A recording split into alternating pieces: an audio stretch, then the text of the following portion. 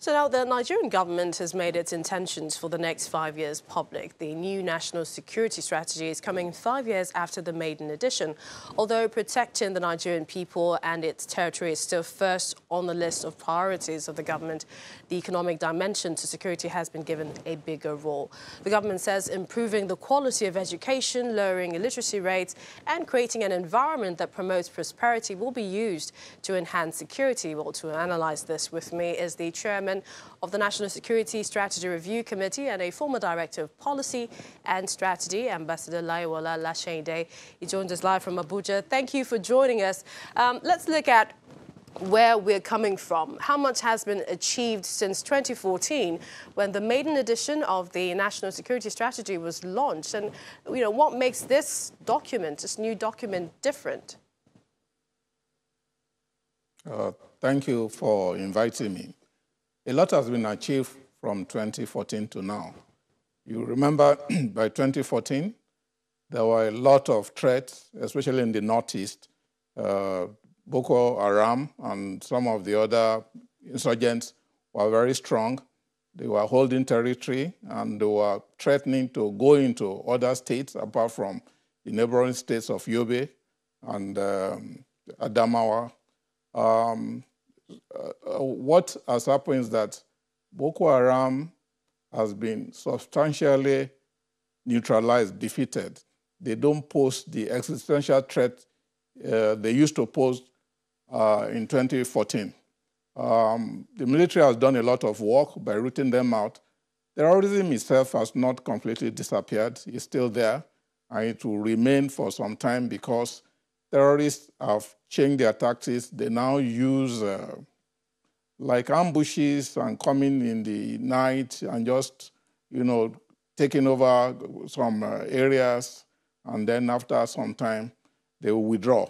I mean, they cannot hold on to any territory, and also bombing, strapping bombs to themselves and using girls and some agents to do bombing. But even all those things have gone off the radar now, that you can say that the Northeast is safe, it's secure, it has been pacified substantially for us to say that there's relative peace in that area. Tell us your thoughts about the priorities of the new security strategy. We hear they're looking at the economy to sort of influence or enhance security. Just like the 2014 document, the focus here is human security. As we said yesterday in our sensitization seminar, human security is of key. During the military regime, the emphasis was on government security, regime security. Now, Nigeria and many other countries in the world, prompted by the United Nations, they've moved to human security. And by human security, we mean welfare of the people, food security, job security, and peace and general welfare of the people, so that they are sure that they are safe and secure in whatever they are doing. And that is the primary objective of this particular 2019 document. Also, there are other areas of security that are mentioned there, but I just want to emphasize the human aspect, which is very essential: agricultural security, food security, and many other issues. All right, we have one more question which we'll be asking you, but we need to go on break now. We crave your indulgence. We'd also like to tell our viewers still to come on the program. The Inspector General of Police, Mohammed Adamu, is promising a safer Nigeria this period. We'll bring you details when we return. We continue with our discussions on the national security strategy. We've been talking with our guest, Ambassador Layiwola. We'd like to thank you for your patience and finally ask you the very important question of this document. How do we evolve from a strategic document to the implementation of such strategy? Thank you for that question. Like the NSA said in his speech yesterday, a document without an implementation strategy is worthless. So the sensitization that was done yesterday, the main goal is to make sure that all the agencies, security agencies, non-security agencies that are going to drive the 2019 National Security Strategy document were there. So it was explained to them what it entails and what they need to do. Each agency has a specific role to play. There is health security. The Ministry of Health has its own program, its own document about how to tackle the health challenges in the country. So it has to dovetail into the health security aspect, and that the same goes for Ministry of Education. There's education security. There's Ministry of Agri-Food Security. There's prisons, custom, immigration. All the agencies have various aspects of the 2019 security which they have to implement, and that was explained.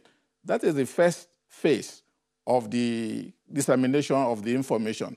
The second phase will involve going to states and going to other universities, agencies, especially agencies like teaching institutions like NIPS, Defense College, NIA, and other government agencies, teaching and research institutions, so that they will understand what it entails and how to help disseminate the information there.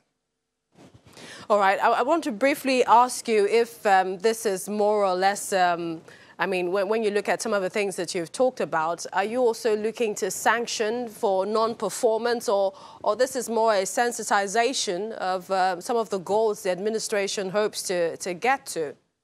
Briefly. Sanction will be a rather strong word to use. The way it's going to go is that agencies, paramilitary agencies and security agencies, under the coordination of NSA, will know what they are supposed to do. There will be a section in the office of the NSA to monitor the progress of first, to monitor the understanding of their roles in implementation of the 2019 security strategy. Thereafter, the assigned tasks as contained in the national security strategy will be worked over with them individually from ministry to ministry to find out what they are doing, what they need to do. Some agencies are already carrying out some of the things that are indicated in the 2019 National Security Strategy. It's not as if they will start from all beginning. Okay, let me also explain that in the formulation of this strategy, all the relevant agencies were invited. First, they were written to contribute in writing. What is the idea, what are they doing, and what are they expected to do, and any impediments that they are facing or experiencing in the discharge or performance of their duties. So that was incorporated. Thereafter, they were all invited to another meeting to discuss their papers with them and what the office of the NSA intends to do. So it's a collective effort. Every agency, every NGO, including the civil society, Claim Foundation, Women's Society, traditional rulers, a lot of people were invited, and they had time to put their view about security. If there's time, I will tell you about the traditional... there isn't, but we appreciate your time. Many thanks, Ambassador Layiwola Lasende. Thank you for your time on Lunchtime Politics.